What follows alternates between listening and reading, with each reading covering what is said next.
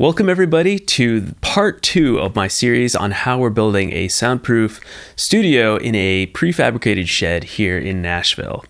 So some of you guys may have already watched part 1, and so you're pretty excited for part 2 here. If you haven't already watched part 1, there's a link in the description below so you can go back and watch that.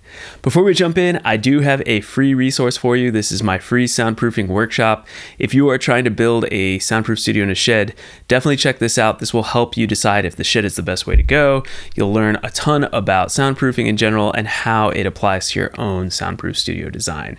So to start watching that right away, just go to soundproofyourstudio.com/workshop. That's soundproofyourstudio.com/workshop.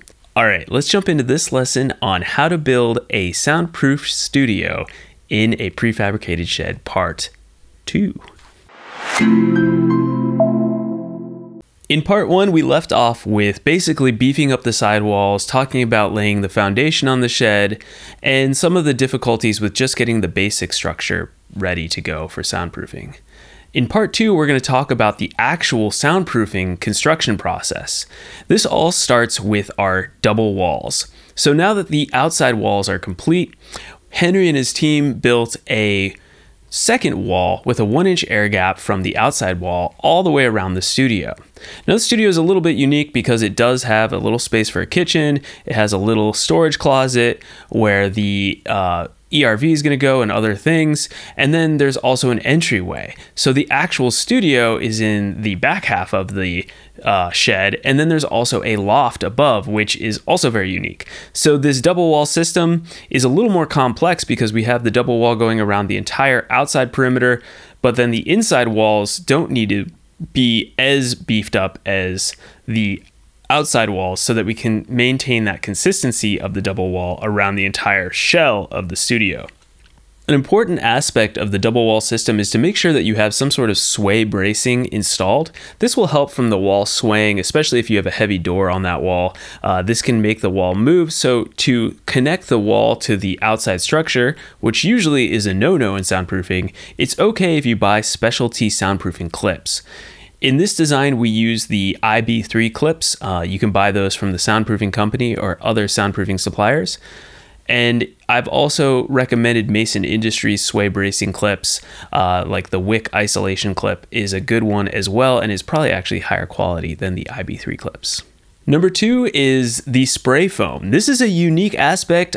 We've never done this before with any of our soundproof designs that Henry has worked on here in Nashville, but it's a really cool idea because what it does do is it helps with roof ventilation. So when you have a cathedral ceiling like this studio design has and like my own studio here in Nashville has, you need to have some sort of ventilation system so moisture doesn't develop on the bottom side of your roof, creating moisture problems through your drywall and a nightmare. So to compensate for that, if you use spray foam, this will help with the moisture buildup on the bottom of your roof. And it also insulates your studio as well. What it does not do is help with soundproofing. So unfortunately, you have to spray foam the entire studio like we did here, and then you would add insulation after the fact. So you can see here that Henry, once the double wall system was built, he hired in a crew that's installed the spray foam around all the walls and the ceiling. Once the spray foam has been installed, the next step is to add the putty pads and the insulation. So putty pads are pretty similar to what they sound like. They are square pads that are moldable putty that help with stopping sound from passing through your electrical boxes. It's best practice to put your putty pads around the back of all your electrical outlets, light switches, and your electrical boxes for your overhead lights as well. Any place where you have an opening in your wall, you're going to want to put this putty pad around it so it will help isolate sound that can travel through one wall and then through the electrical box into your studio. Once the putty pads are in place, you can go ahead and start installing the insulation. I always recommend that you use the cheapest insulation that offers you the right amount of actual climate control in your studio. So for this studio, I'm not exactly sure which type of R value Henry used, but because of the spray foam, he probably didn't have to worry so much about climate control. So the insulation is primarily being used for soundproofing purposes to create a mass spring mass system, which is what the double wall system is. So The insulation is installed on all the walls, and it is also installed on the ceiling. And this will make sure that your studio is well insulated and soundproof as well. After the insulation is installed, Henry and his team went ahead and installed all the hat channels and the IB1 acoustic clips. The hat channels are a great system for decoupling your ceiling from your roof rafters. In a cathedral ceiling like this, it's way easier to use a hat channel system than to build a secondary complete ceiling off of your inside wall. It's also more cost effective to use a hat channel system. So you can see here that Henry and his team have installed the hat channel system across the entire ceiling, across the ceiling in the loft, and also across the support beam of the loft. And this will help with the isolation there. With more complicated designs like this one, when you have a loft and multiple rooms, you really need to think carefully through your design with your hat channel system. This is where having a little bit of experience can definitely help you out. Now, the loft is something I would never recommend having installed in the prefabrication stage. I would highly recommend, if you want a loft, to install it after the fact and build it off of your inside walls so that the loft itself is soundproof. In the case of this studio shed build, Henry was dealt the cards that he was given, and he did his best to try to figure out a system that would work for soundproofing the loft. In the end, he ended up installing these U-shaped blocks from RLX that helped to lift the floor off of the existing beams that were connected to the outside structure for the loft. Now, like I said, this is not perfect soundproofing. It's not something I would recommend from the start. I do not recommend these RLX products by any means, but when you're in a pinch, they can be better than nothing. And our goal was to try to reduce the sound transmission that would travel from the outside walls into the actual structural braces of the loft itself and then up into the floor. So now we've technically, and I put it in air quotes, technically decoupled that floor from the bracing below it, or at least reduce some of the sound transmission using these U-boat floating RLX pads. Now, Henry, I believe, also added some weight to that floor, and he added some support braces underneath the floor to compensate for the added weight of the loft floor. Remember, mass is one of the #1 ways to increase sound isolation. So by adding more mass to this loft floor, we're also increasing our isolation. The next step of the process is to add the drywall, the GreenGlue, and the acoustic caulk. So this is where it gets really fun and you start to see your studio come together.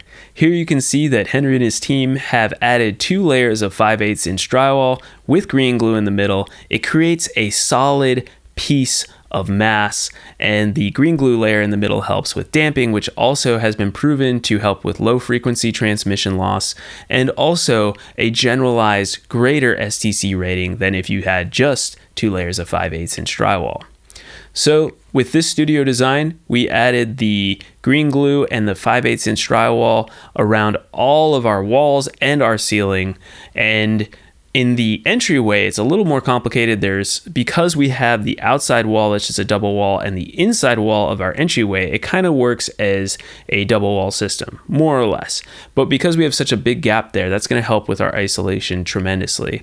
So there's 2 layers of drywall on the inside, and then there's going to be 1 layer of drywall on the entryway of the vestibule area. The 2 layers of drywall is attached directly to the hat channels. You want to make sure that you don't screw through and hit any wood studs. That will ruin your entire system. Once the drywall is in place, you can go ahead and use acoustic caulk to seal all of the places where the walls meet the floor, where all the walls meet in the corners, and where your walls and ceiling drywall pieces meet together.